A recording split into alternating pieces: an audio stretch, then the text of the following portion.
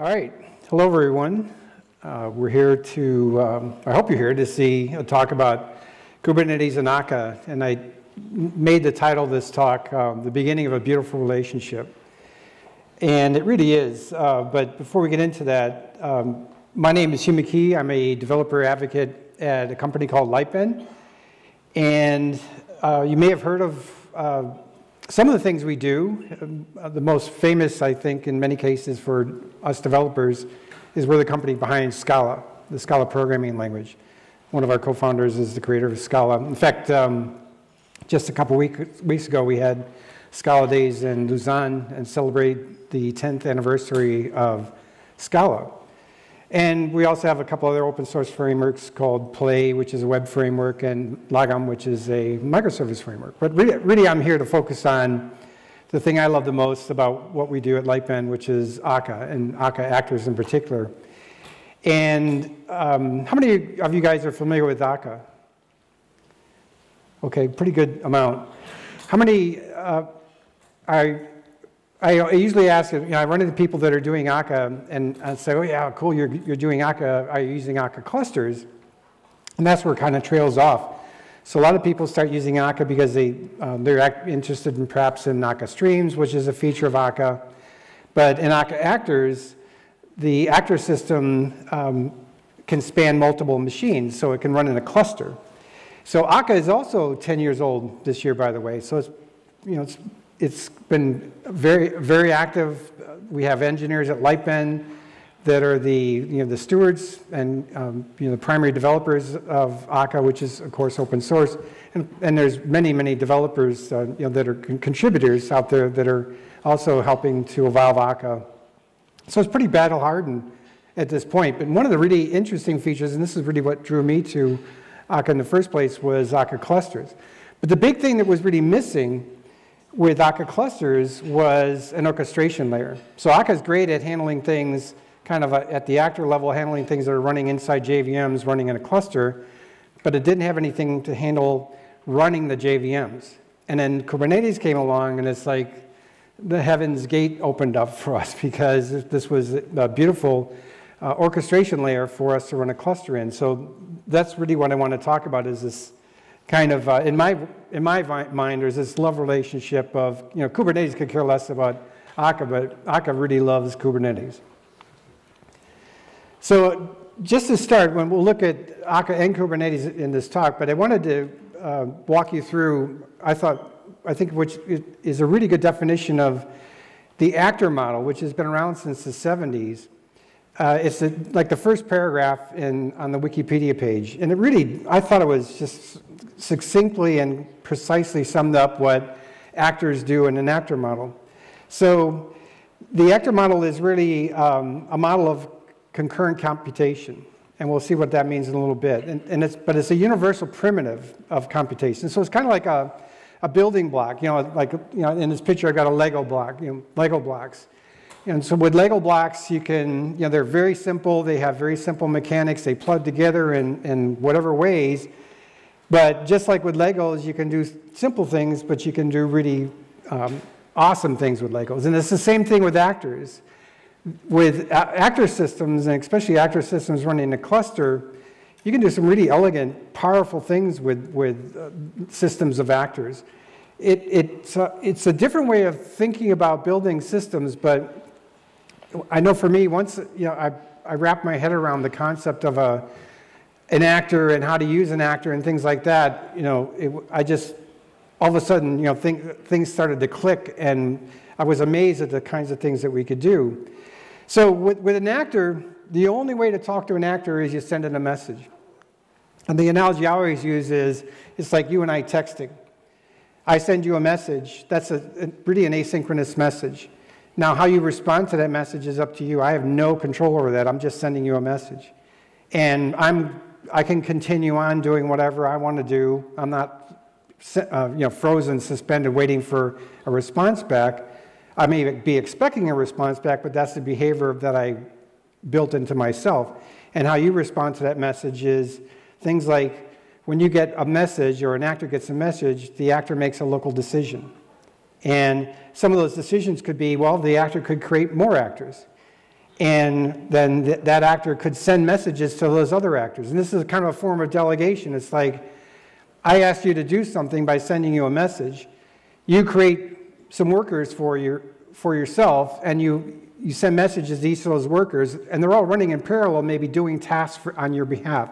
So you basically delegated work. So say I get a message from somebody, and then I send messages to you, and say, can you do this, task A, B, C, D.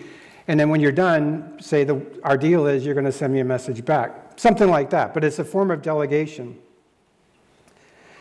A really cool feature, though, is, and this is fundamental to the way actors work, and it's one that's not used enough, I think, in Akka, which is actors can change the way they'll respond to the next message. So a simple example is, say, there's an actor that's in a state, and say it's an idle state. It's just not doing anything, whatever that might mean for this particular actor. And then that actor gets a message and say, can you do this task for me? So that actor switches into an active state. So if somebody else sends the message, hey, can you do this work for me? Now the response message back from say, for me, when I switch from an idle state to an active state, is I send a message back saying, sorry, I'm busy, I'm doing something else. So it's this behavioral change that is quite powerful in the way actors work. And this is fundamental to the actor model, but it's implemented in Akka, the way things work. And in fact, Akka typed is just coming out, which is a new way, it's a more strongly typed way of messaging between actors. But one of the really nice features of Akka typed is that the actor is always responding with a behavior. What is the way I'm going to respond to messages from this point forward? The other thing is actors are stateful. So actors maintain their own state. And the only way to change that state is for actors to get a message and the actor decides how to change his state, which is really pretty powerful. And this is a feature that people often use when they're using Akka for concurrency, is that this is a very nice alternative to do multi-threading, where you're not dealing with semaphores and locks and things like that, because it's just kind of a natural way in the ways actors interact with each other. So anyways, I thought this was a really nice, quick, concise definition of actors if you're new to it or are still kind of wrapping your head around it.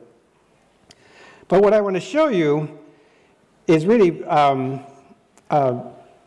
something running. So I've got Minishift set up on my laptop, and Minishift is the OpenShift wrapper on top of Kubernetes.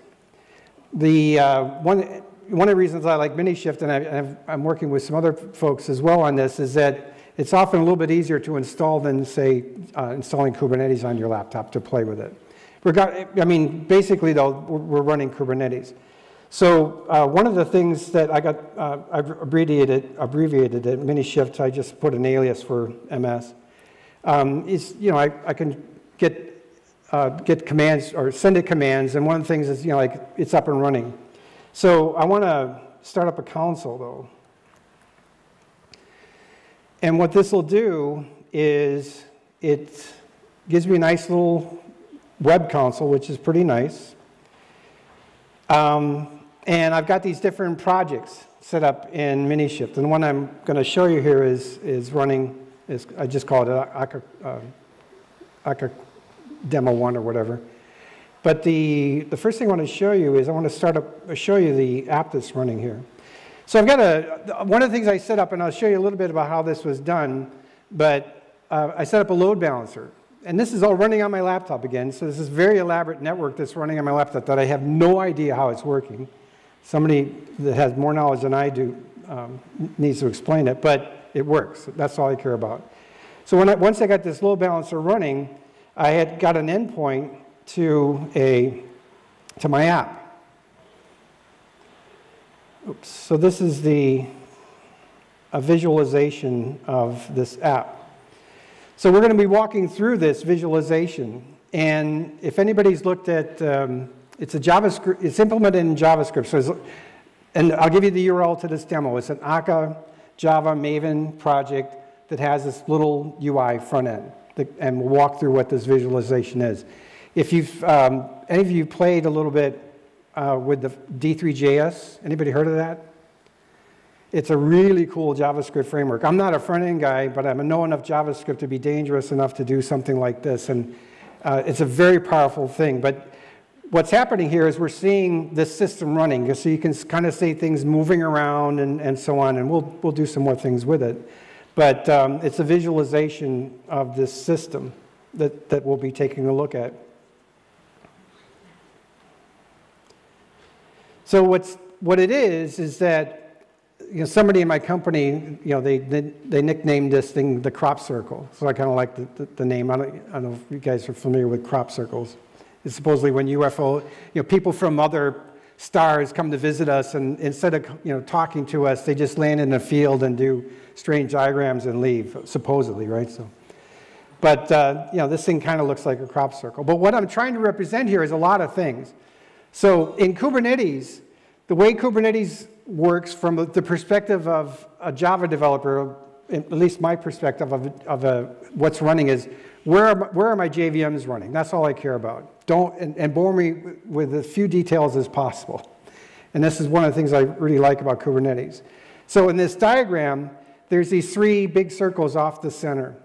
And they represent the root of a tree of actors that are running inside of a JVM. So there's 3 JVMs running here in a cluster. That's what I'm trying to show in this diagram, okay? And we'll run 3, we'll run 5, we'll run 2, and so on. I'll show you how things kind of change. But in Kubernetes terms, you're running a pod. And a pod runs a container, like a Docker container, and the container runs the JVM. So it's kind of a wrapper. But like I say, all I really care about as a Java developer is where's my JVM running. So in this case, there's 3.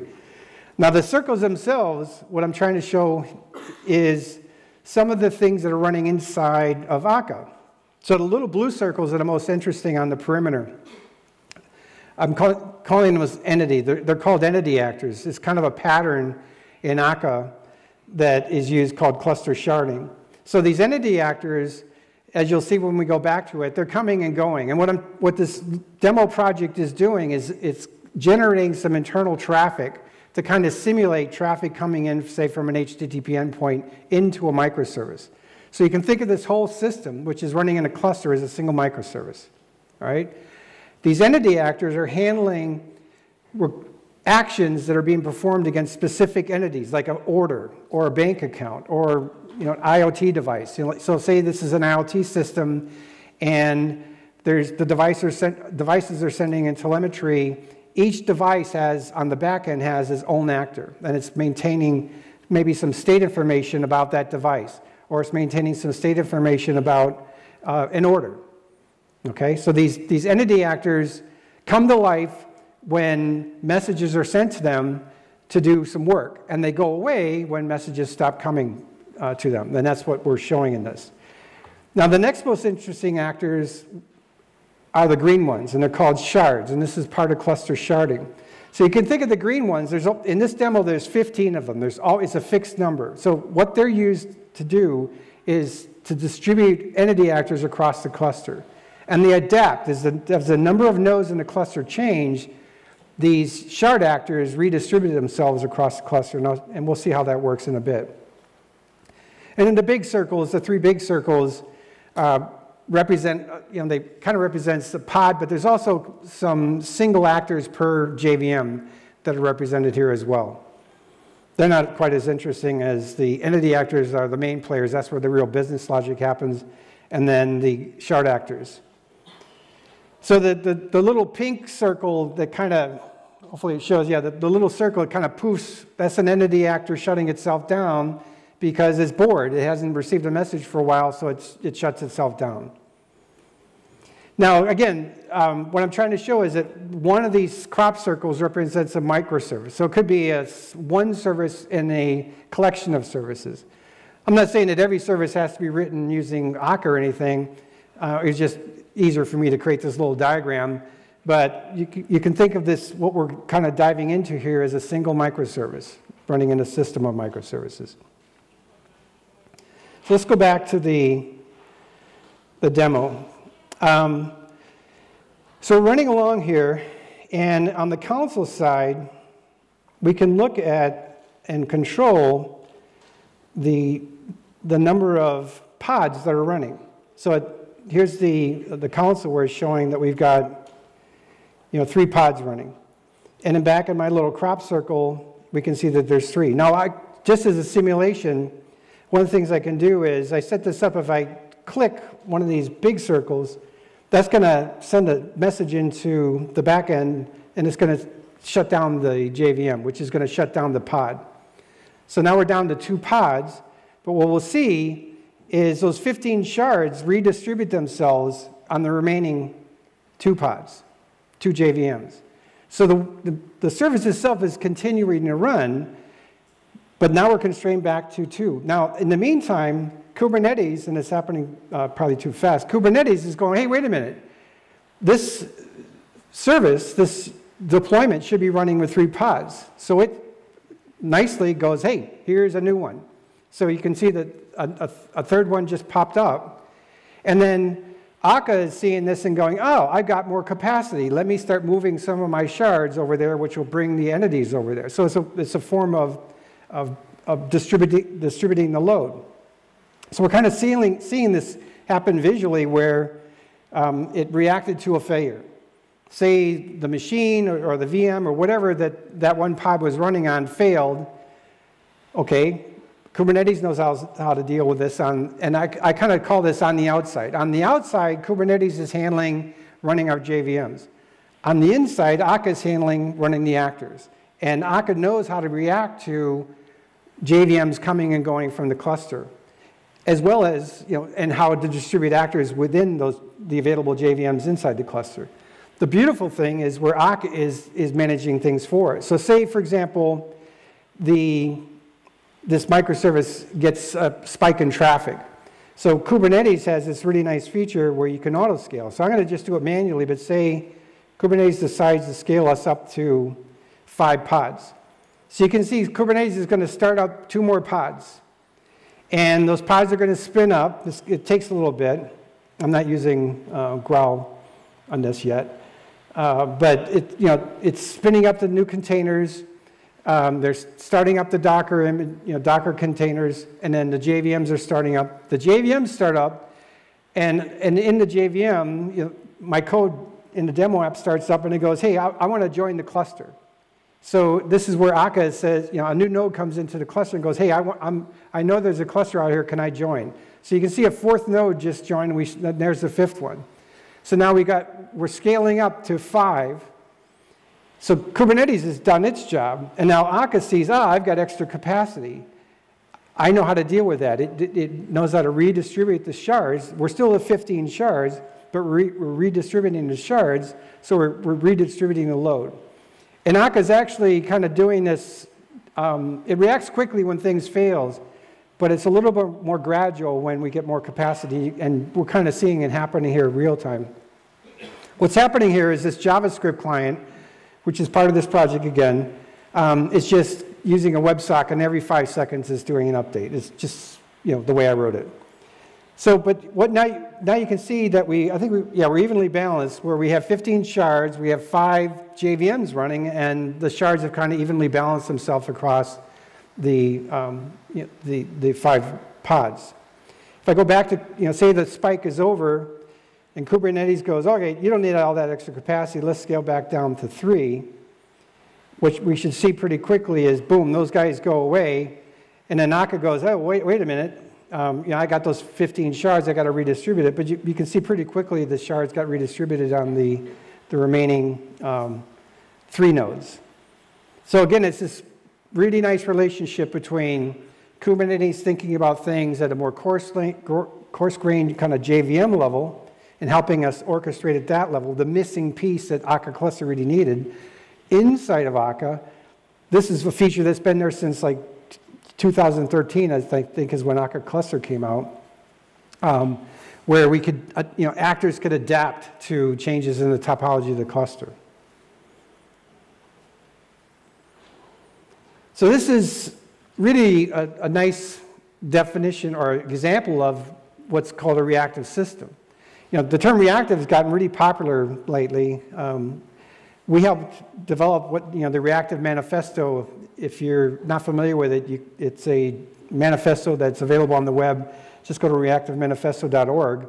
But in the manifesto, we talked about reactive programming, but we also talked about reactive systems. And reactive systems are fairly simple. With a reactive system, you're building a system that's always responding, no matter what's going on behind the scenes. So if things are breaking, the system's still responding. If there's a spike in traffic, or the traffic goes up or down, the system is still responsive. So it's really this responsive, resilient, elastic kind of capability that you're looking for in a system. And this is what we're getting now, really, with this combination of Akka and Kubernetes.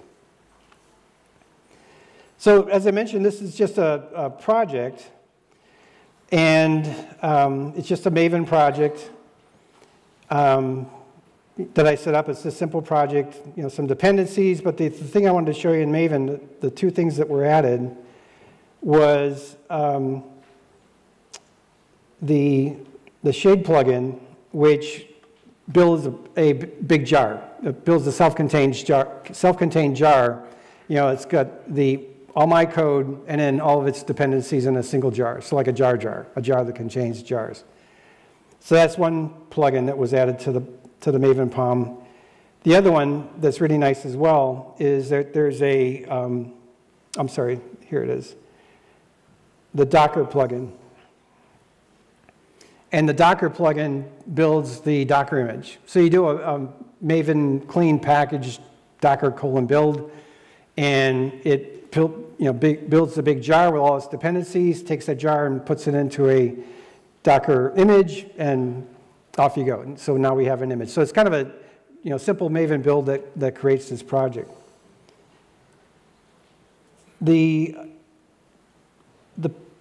There's nothing really spectacular about this project other than it's doing some pretty cool stuff running on Kubernetes. Is, in the main, there's where things are getting started up. I just have this class called Runner. The big thing here is, if you haven't done any Akka coding before, is you create an actor system. And an actor system is kind of like a thread pool on steroids. So it's really this is where Akka starts up and everything gets going. This Akka Cluster Bootstrap is a couple lines of code down here.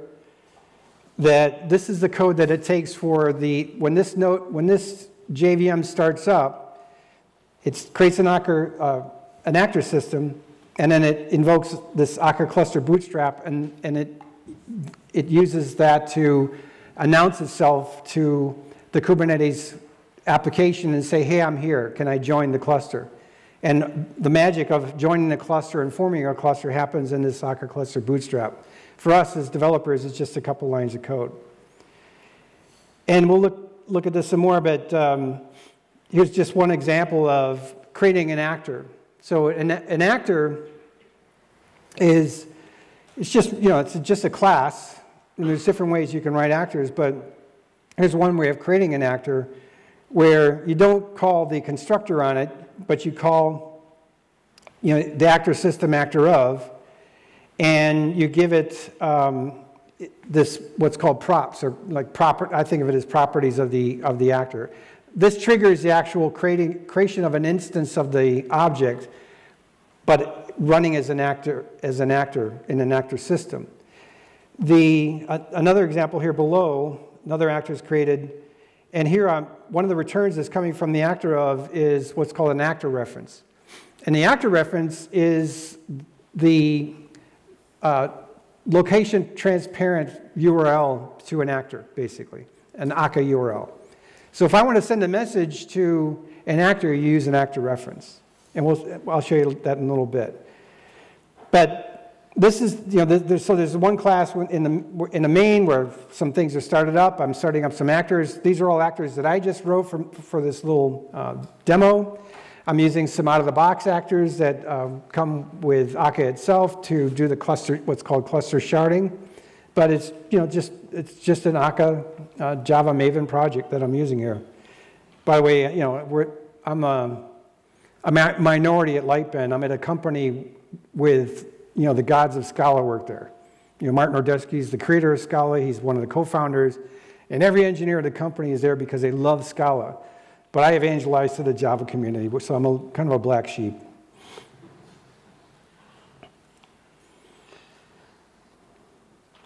So those entity actors, what's happening here is, in the diagram, those blue actors, the entity. So I tried to show in this diagram a little bit of what's going on.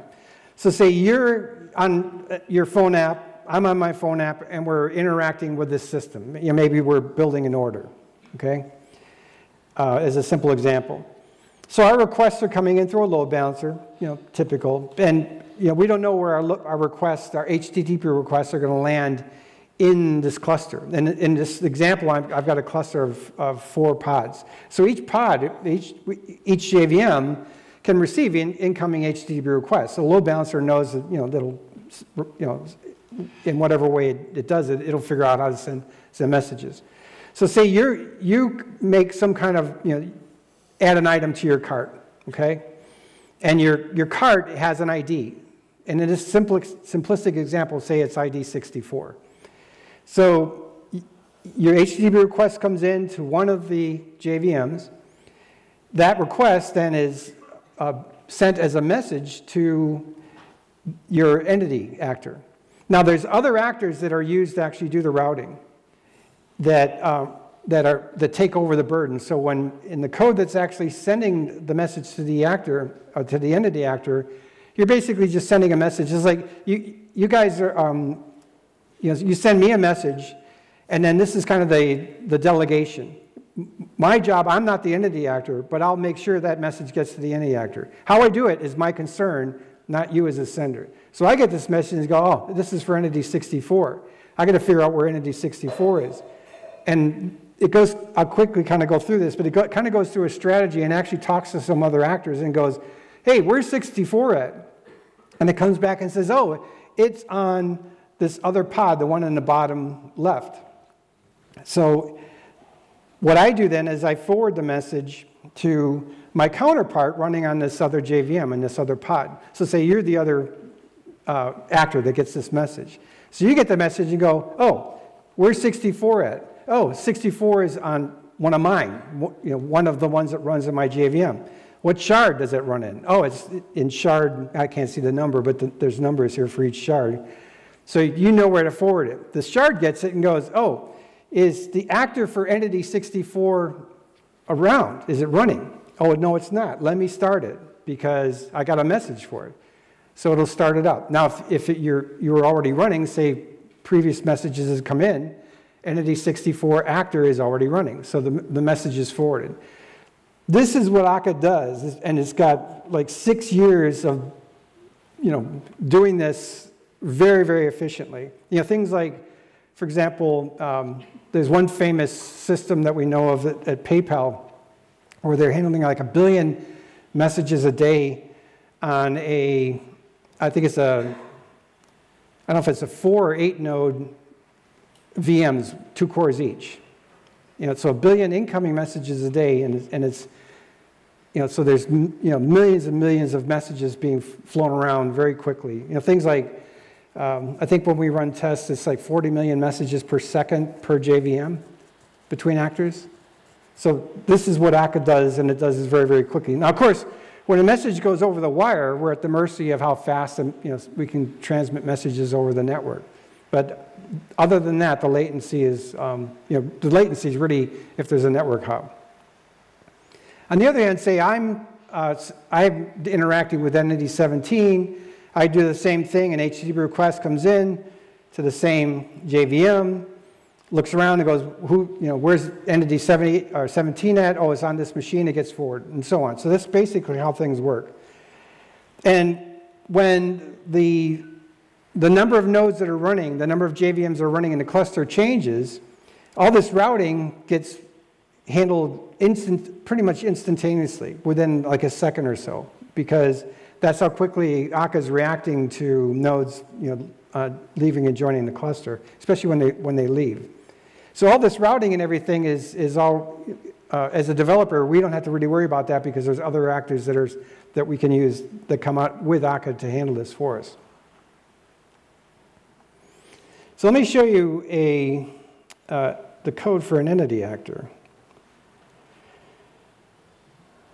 appropriately named entity actor.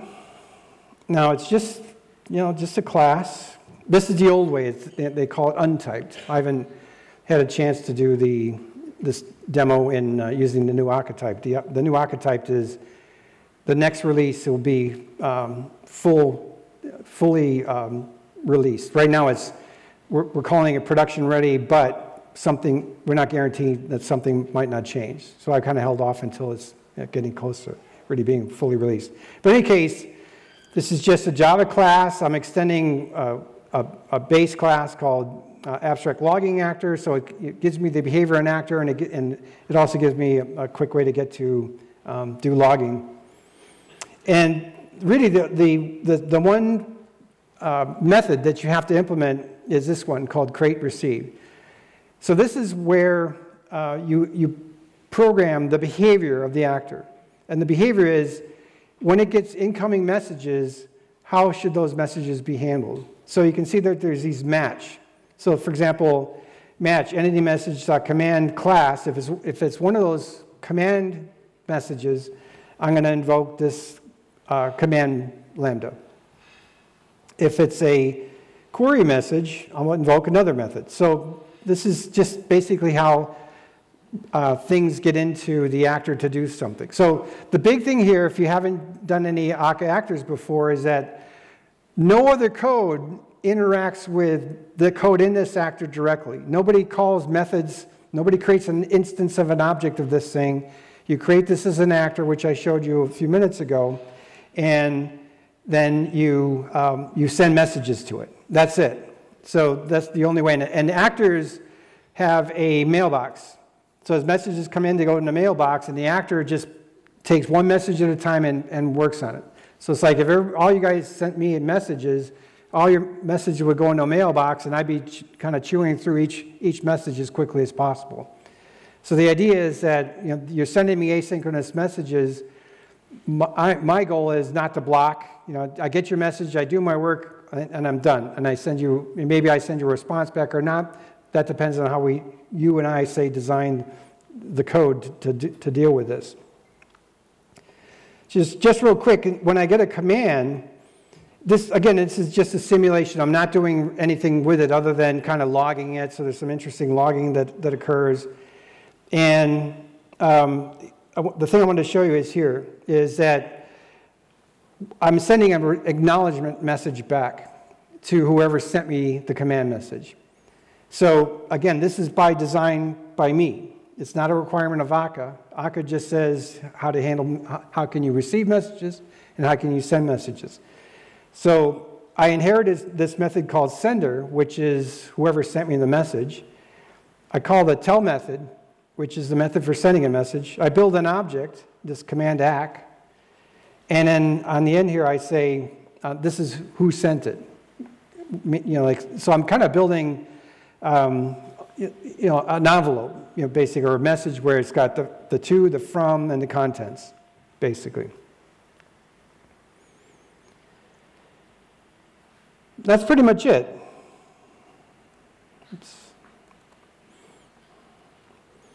So again, there's this really nice relationship between what's happening inside the actor system. Like here I'm showing that example where we're down to one pod, one JVM running in one Docker container, running in one Kubernetes pod. And say Kubernetes decides to give us 2 more pods, so we scale up. And then Akka reacts to that because of the way I set this demo up so that it distributes the work around those pods. And when we lose a pod, it's, Kubernetes will say, like we saw, that, oh, I lost a pod, let me replace it. And Akka is going, oh, I lost a node in the Akka cluster, let me deal with that at the actor level. So it's this kind of, on the outside, Kubernetes is running our JVMs. On the inside, Akka is handling the things that it can do inside the JVMs. And those shards, this is just a strategy for distributing work. So I'm showing here that we're running on 4 pods, and one of the pods goes away, so those 3 shards need to find a new home in the cluster. And that's what happens. So there's a kind of a cool feature that I like to show people about actors and how you can do like this intra-cluster messaging. And so the term is cluster aware. So the idea is that, and this is by design, say we're developers and we design this and we go, we need an actor per node in the cluster that knows how to talk to each other. So we know that there's that situation, that there's an instance of this actor, one instance running on every node in the cluster. And with that knowledge, it's fairly easy to write the code to do some form of messaging. So it's these kind of cluster-aware actors where one actor knows that it can send messages to the other actors, the same actors running on other nodes. And in this demo where I used this was building this tree that's being sent to the GUI, to the front end. So the fun thing here is that in this example, say there's an actor. When the dark blue circles represent actors that have just started. So when an actor just starts, one of the first things it does, it sends a message to another actor and it says, hey, I'm here, add me to the tree. And this is a tree thing that something I did in my code. Well, what it does is it sends a message to another actor. There's a single actor per node that's building the tree. When that actor gets it, because, okay, now I know to update my tree, but I need to notify my compatriots across the cluster. So what it does is it forwards that message to its counterparts across the cluster. So the tree is being built in every node in the cluster, effectively. Because I don't know where my browser is going to hit. So I want to have the same view of the tree regardless of where the HTTP request comes in from my browser. So this was a trick to do it. Now, imagine trying to do this on your own. We're talking about doing things across the network. We need to know about what nodes are running in the cluster, all these types of things. The code to actually do this is pretty trivial. So back in the entity actor, one of the things I do is that when I know that the actor's just started up, I invoke this method called notify start, just something I wrote. And in notify start, I create an action message. And this action message, what I do is I send it to an actor that I have the actor reference called, and I call it HTTP server. So there's another actor that receives this message. So the entity actor is done. It started up, it built the message, and it fired off to another actor that it knows about. Entity actor is done. If we go to the HTTP server actor, go up to where it receives messages in the create received method. So here's where that incoming message comes in, action. And so I invoke this method I called action entity. Action entity gets that message, logs it out, and it looks at the contents of the message. And this is something I just set up. Again, if it contains the action start, then it's going to add the entity to the tree. If it contains the action stop, it's going to remove the entity from the tree. But then, if the message says, hey, forward me, it's a little flag in the message, then it's going to invoke this method called forward action. So forward action, this is where the fun begins. In forward action, I go into a loop on the nodes in the cluster. And that's done with some Akka objects that I can get a hold of. So there's this cluster object that I got from the actor system. And then I get a list of the members, and for each member in the list, I loop through it. And I just take a quick look at the member. If it's not the node that I'm running in, if it's not myself, and that other node is up, so I can check, is this that other node up? Because they have state. It could be up, it could be starting, it could be stopping, it could be something. And everything's good, then I'll invoke this method called forward action, which is down here. And forward action, basically what I'm doing is building a actor URL. And I'm taking the member name and the path to the actor, which is my path. I'm kind of building a actor URL, which is called an actor selection. And then I'm doing a tell. So in this loop, this was the code, these two methods, to loop through all the other members in the cluster and forward the message to them. So an entity actor started on my node, I got the message, I updated my tree, and then I sent the same message to my counterparts across the cluster. They get the message. Now when they get the message, when I send the message to them, I turned off that forward flag. But this is just by my design. It's not anything Akka happened to do. But in any case, the end result is we're getting this ability to do something like this, which is easily sending messages across the network with about 10 lines of code.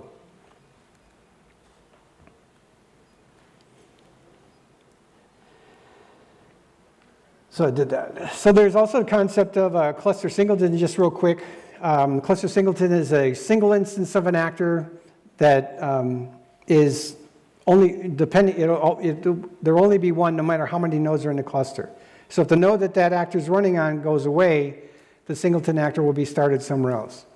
This is sometimes used, and I've used it in some projects. I have some example projects I'll show you at the end of the talk, where you need to make a kind of a cluster-wide decision. And you want to make it so that there doesn't have to be an agreement or anything like that. It's like you delegate the work to the singleton. Hey, singleton, make a decision for me. So you send a message to the singleton, and the singleton sends a message back saying, here's the result of my decision. And that comes into this demo that I've been running is called cluster sharding. And the idea is that when you need to send a message to an entity actor, you send it to a local shard region actor, and that's the actor that handled all the routing that I talked about earlier. And this is kind of leading into doing event sourcing and command query responsibility segregation, which I think there's a talk coming up right after mine that I want to sit in on. Anyways, the entity actors are ideal for handling events coming in. A command comes into the actor, which is a request to do something. It's something that hasn't happened yet. Please add this item to my shopping cart. When the item is added to the shopping cart, that event is persisted in like an event store, and then the state of the entity is updated. It's changed. So the shopping cart now contains, say, a new item in the shopping cart. So what the entity actor is doing is it's handling these commands coming in. It's validating those commands are okay, and then it's committing or persisting those events to some kind of event store, and then updating its state. So in effect, those actors are also a little form of a cache. Event sourcing, anybody doing event sourcing in CQRS? How many have heard of it? Okay, it's really, really interesting. If you're getting into microservices and you want to break apart your database, because maybe that's a battle that you're fighting, and that's a lot of battles that I know a lot of people are fighting, you're breaking apart the monolith at the code level, but you haven't broken apart the monolith at the database level. This is a nice pattern to try and introduce. So this is really where this is all leading. The cluster sharding is just kind of a stepping stone to doing more interesting things like event sourcing in CQRS in a single microservice running in a cluster of JVMs. So this is why Akka really loves Kubernetes. It's the orchestration platform that it's been waiting for. I think we were kind of a little ahead of ourselves when Akka came out, where we had all this marvelous capability of doing things in a cluster of JVMs, but we were leaving the management of the cluster JVMs to something else. And now that gap has been really closed with something like Kubernetes, which is very exciting. So this project that I've showed you is available, and I post these slides, but this project is the first one. It's on my own GitHub, and it's just called Akka Java Cluster OpenShift. And then there's a series of other projects that kind of led up to this project. So the intent is you can grab these, clone them down to your machine, build them, and play with them. And it'll run a cluster. So it's got all the ingredients that are needed to run a simple cluster, including the configuration file. This was one of the things that kind of annoyed me when I was playing around, is when I grabbed something to play with, some other project, it seemed like it was fun to get it working. Here I tried to make it as simple as possible. So I've been working a lot on the READMEs. I'm really bad at that, so people have been beating on me on the READMEs. So the READMEs are really good, and I'm going to be working a lot on the OpenShift one, but there's sufficient documentation in there to do it, including the visualization. So I know other people have taken this project and used it, because the visualization is such a powerful way to show people what's happening and kind of explain, yeah, see this little circle here? This is what it's doing. And instead of just kind of, before I'd be waving my arms around going, there's this cluster thing, and it's really cool. And people are looking at me, what the heck is he talking about? The visualization, I think, is a lot more powerful. So if you want to kind of take something and demo it to yourself and maybe demo it to your colleagues, that's the intent. The other projects don't have the GUI front end yet. I was thinking about doing it, but I'm a fanatic about logging. So there's I tried to make the logging very readable, where you can see what's happening in the cluster as nodes come and join and leave the cluster, and how the cluster forms. There's logging that shows that pretty clearly, and it's also showing some of the activities that are going on with these things. But each project, the first one is a very dead simple, like one single actor project, and it progressively builds up to this OpenShift one.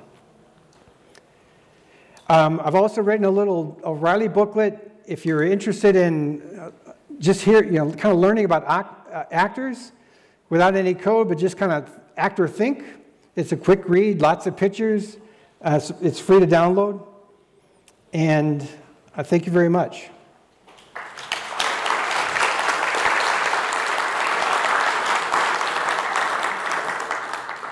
We got just under 2 minutes for any questions, if anybody has a question. And I'll be around today. I have to leave tomorrow, but I'll be around today. All right, thanks.